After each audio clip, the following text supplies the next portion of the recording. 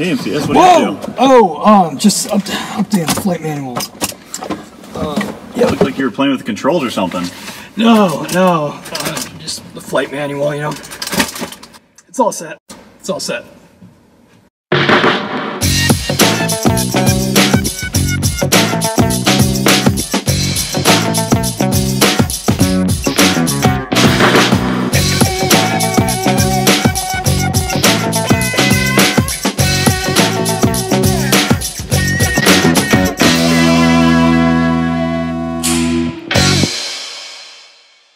What's up? MCS Mahone here again with the Up Collective. If you've been cool enough to follow us through the first 3 episodes of our educational series, you've seen a lot of facts and theory about helicopters, but you may have wondered how they're controlled by the pilot. Well, now that's exactly what we're going to talk about here. First, let's knock out some easy concepts. The push-pull tube. These are just tubes with rod ends and bolts through the ends of them. You can push them or pull them. But what if we want to change the direction of the pushing or pulling? We do that with these nifty things called bell cranks. When you push a bell crank one way, it pushes or pulls another direction. By stringing push-pull tubes and bell cranks together, we can transfer motion from the helicopter controls anywhere we want in the helicopter, including all the way back to the tail rotor. Helicopter pilots have 4 main controls available to them: the cyclic, the collective, the pedals, and the throttle. Let's start with the pedals, which we call the anti-torque pedals. No, that's not the gas and the brake, nor are they rudder pedals like airplane pilots like to say. Those actually control the pitch of the tail rotor blades, which, if you remember from previous videos, indirectly controls the blade's angle of attack, and therefore how much lift they produce. Yes, the tail rotor produces lift just like the main rotor, it just directs that lift sideways. By moving these pedals, the pilot can control the helicopter yaw.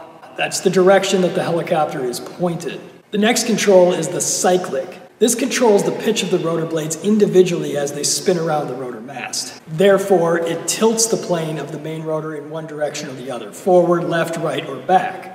Tilting the plane of the rotor disc causes the helicopter itself to follow almost immediately, so the cyclic controls the movement of the helicopter over the ground.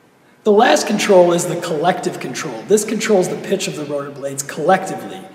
That is, it controls the pitch of the rotor blades altogether.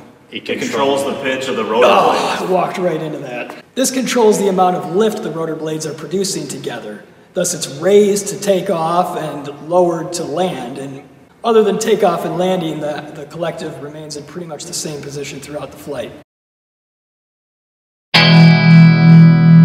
Like any other vehicle, the engine also has a throttle.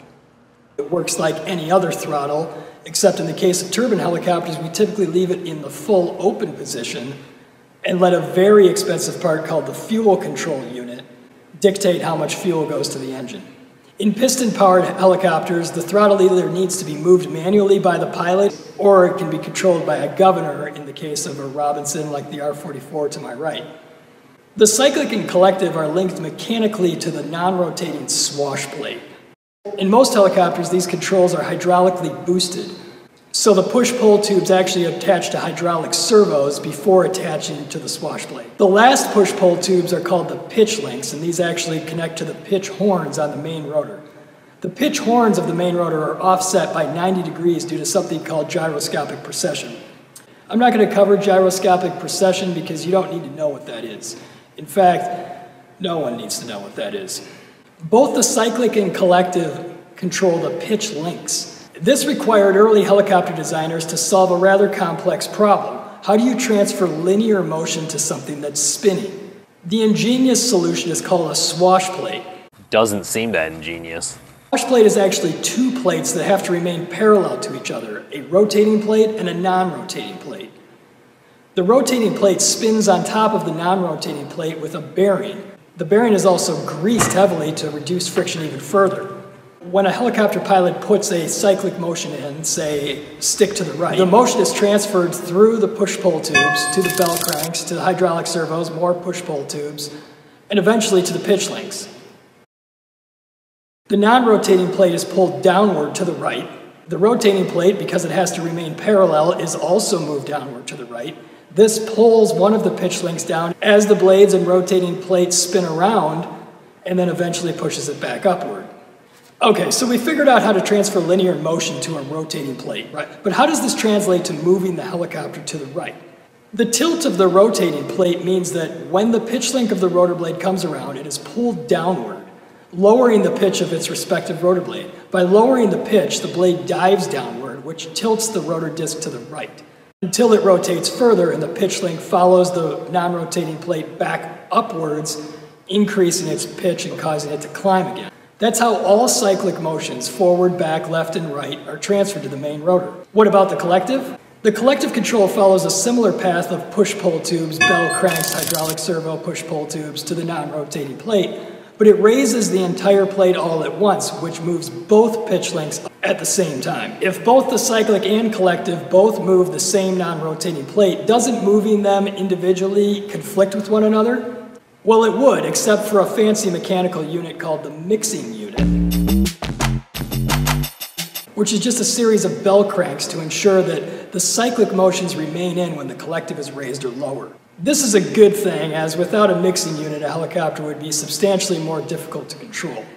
I'd love to show you a video of the mixing unit, but it's buried inside the helicopter, and we're not going to take it apart just for that. And by the way, it's just a bunch of bell cranks. God, stop with the bell cranks. Actually, you should all hit the subscribe bell. That's the only bell I want to hear right now. I'll see you next time, and let's review.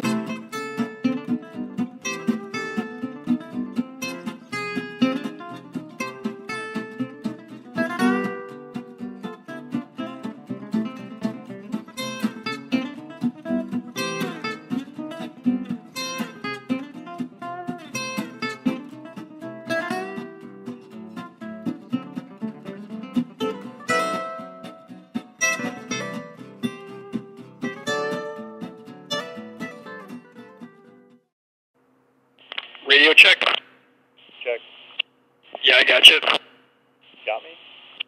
Yep. Roger. Check.